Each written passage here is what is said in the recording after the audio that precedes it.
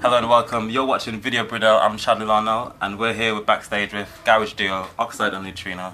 How you guys doing tonight? Doing good, man. Yeah, doing good. Yeah. How do you feel about your first performance at Brunel? Yeah, we're ready for it, man. Ready Don't to worry, the crowd's a little bit. You know, they'll never come in. You know, Brunel they turn up late. I'm thinking that we played it before. I'm not sure, you know. Back in the day? Maybe. Probably. It might have. It is an old school really spot. You know. Yeah. Everyone's been through here. So, what can Brunel students expect from an Oxide and Neutrino performance? Like, what's different about your performance these days? What's different? Well, it's kind of like a straight up garage set. Like, we sometimes mix it up with other styles as well, but it's mainly based on garage, kind of bringing back the old school tunes that people are missing and want to hear. So. Yeah, how do you guys get the crowd going when they're kind of, you know, tonight might be a bit of a rough night, so how do you guys get the crowd going?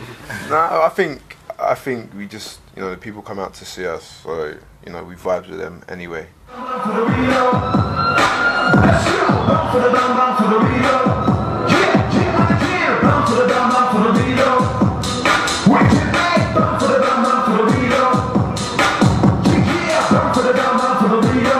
I remember like being young, growing up, like listening to Soul Solid Crew back in the day. Of course, you guys were a part of Soul Solid. Yeah.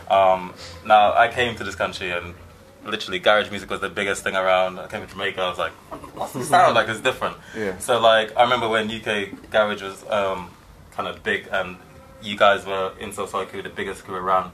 Now, what was your best memory of like being in Soul Solid Crew, being on top of the UK music industry at the time?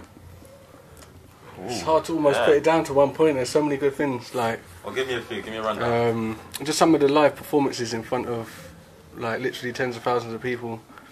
Going on things that you've grown up watching, like the Top of the Pops, and doing interviews in, like, travelling to different countries, and just the whole kind of experience of everything as a whole was kind of, not something we was expecting.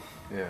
But it's also seeing, you know, something like you love doing, and then, you know, people appreciating that, showing you a lot of love, and as well, like, you know, having #1, you know, your album going platinum and stuff like that, so you think, wow, people have actually gone out and bought that. You know, so how did you feel when you guys got the first #1?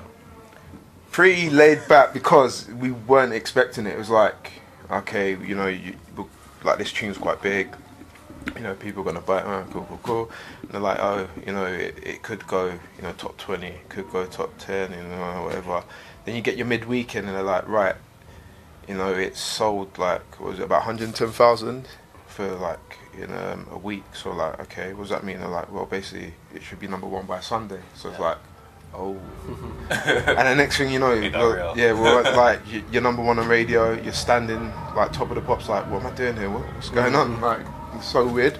I think as well, it wasn't something we're striving to get. Like, oh, we really want a #1, we want chart success. So that's just something kind of ride it. just come along. So you know, you're in, like, we're in, you know, Brixton or Battersea in a pirate radio station, and the next minute you're on TV, like #1. You know, everyone's like, what's going on? Crazy.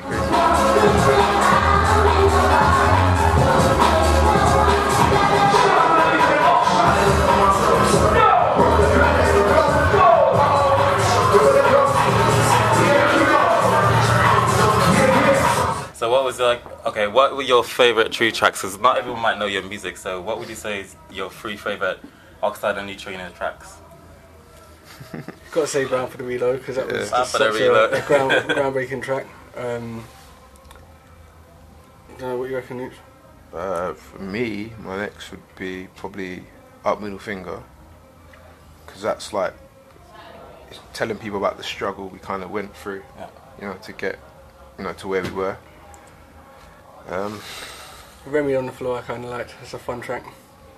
Yeah. Okay, and just for a little curveball, what would you say your 3 favorite Soul Solid Crew tracks? Again, almost for me, probably the main question. ones, like the 21 Seconds, the They Don't Know. Whoa as well, big club track. Whoa. Yeah, that's a big one.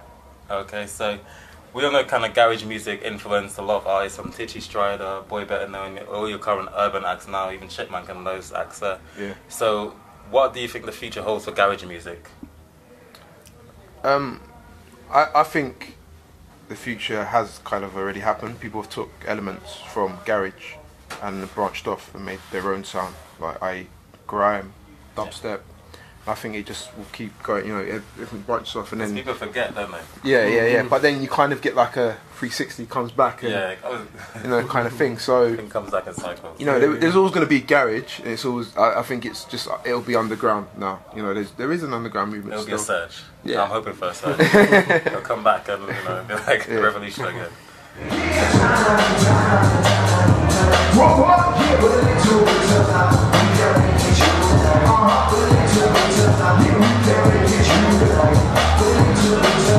Okay, so and what can the garage fans look forward from you both coming up in the future? Like any albums coming up, mixtape collaborations that we should look out for? Yeah, there's new stuff that we're working on. We've got So Solid tour coming up as well, so that's going to be a lot of fun. We're going to carry on working hard and doing clubs and that, so there'll always be stuff coming out from us. Okay, we'll definitely look out for that. And just your final question here, and this one's going to be a bit of a curveball as well. So, to both of you, if I gave you an elephant, where would you hide it? It's random. Where would you hide it? Where would I hide it? Can't hide an elephant, man. There you go, people. They don't know where to hide it. Thank you very much. This has been Video Brunel. This is Oxide Neutrino. Thank you, guys. Cheers.